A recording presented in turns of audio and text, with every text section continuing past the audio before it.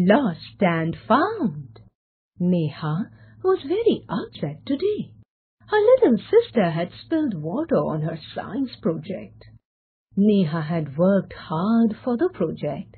According to her, it was the best work she had ever produced. This was not the first time that her sister had spoiled her school work, but Neha could not do anything as her sister was very young.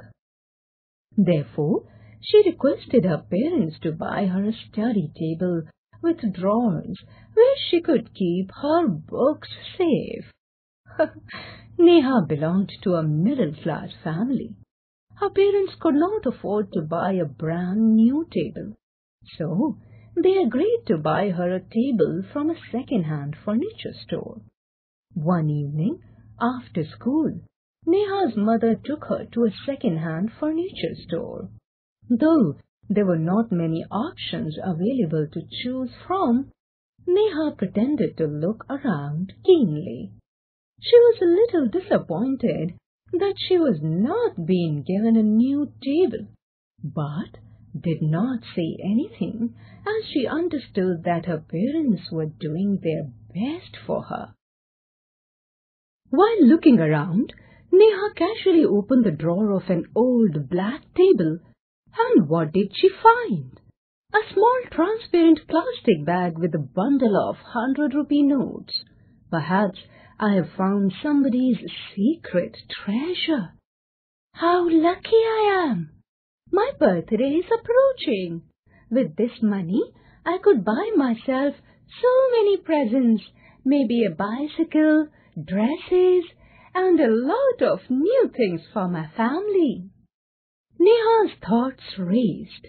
She was suddenly overcome with greed and quickly slipped that bag to the far end of the drawer.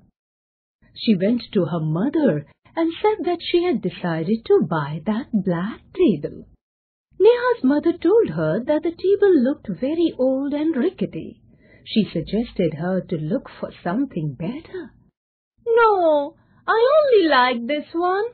I will paint it and stick some stickers on it to make it look better," Neha insisted. She was feeling scared inside, but her greed prompted her to lie. Neha could not wait until everybody had left after the table was adjusted in her room. She latched the doors from the inside and quickly opened the drawer. She took out the plastic bag with the notes and opened it. She found a letter along with the money. It revealed that some old lady had been saving money for her children. Neha began counting the money. She could hear her heart thumping loud when she finally reached a count of 12,000 rupees.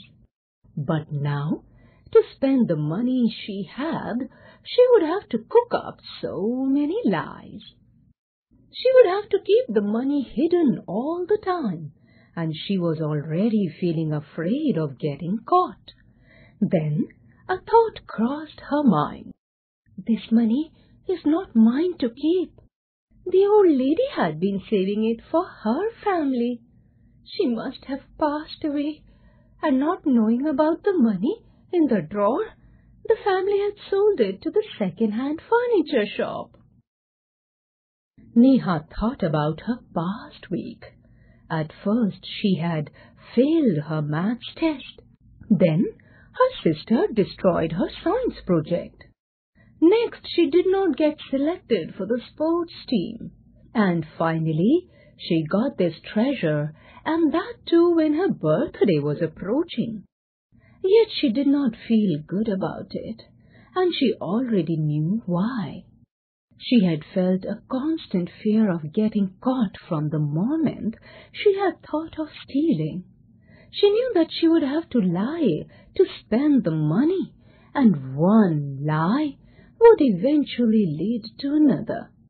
Neha had lost her peace of mind because she had lost her honesty for a while. But now she wanted it right back. She immediately called her parents in the room and showed them the bag of money. She confessed to them that she had seen the bag in the store itself, but was overcome with greed, and hence had decided to buy this table and keep the money for herself. "Let us take it back to the store and find the old lady's family," Neha said with determination.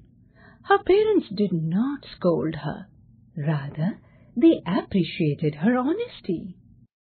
The store owner could not believe that Neha had come to return a sum of 12,000 rupees, which she could have easily kept.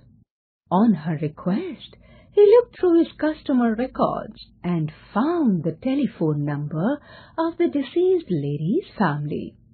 Neha's parents called them up and told them the whole story.